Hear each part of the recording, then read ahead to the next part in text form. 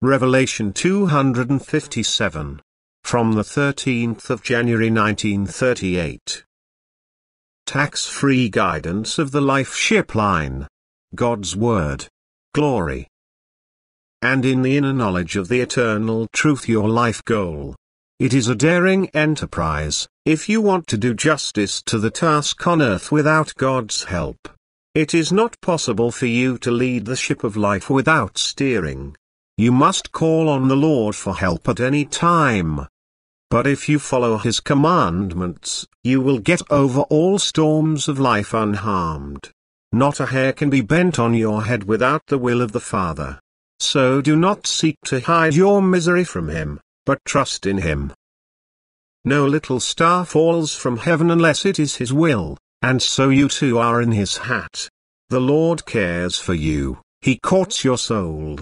And if you want to listen to Him, your spirit is saved forever, because His word will always proclaim to you His love, His omnipotence and His wisdom. And if you want to hear Him, He gives you everything, according to your needs.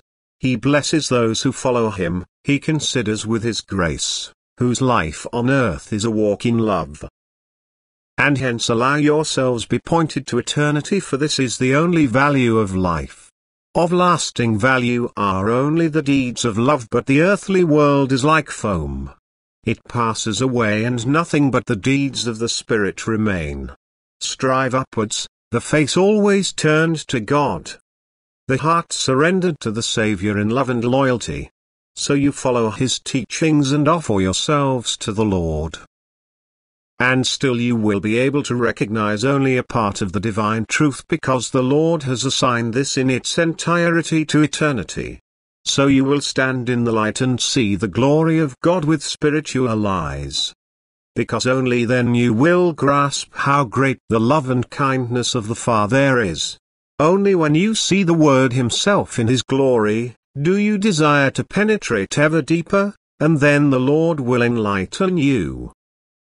Pay attention on earth, because there only disaster threatens you, and to escape it, direct your attention to the hereafter. You are warned so that your eyes do not become clouded, and keep the little light, which was kindled by the kindness of the Father to rescue you from darkness. Everything has been created by His will, and nothing is without purpose. And lets God let you hear His voice, so see also in it His will. It is the purpose of His words to save you from destruction. For only he who has my word will live in eternity. Amen.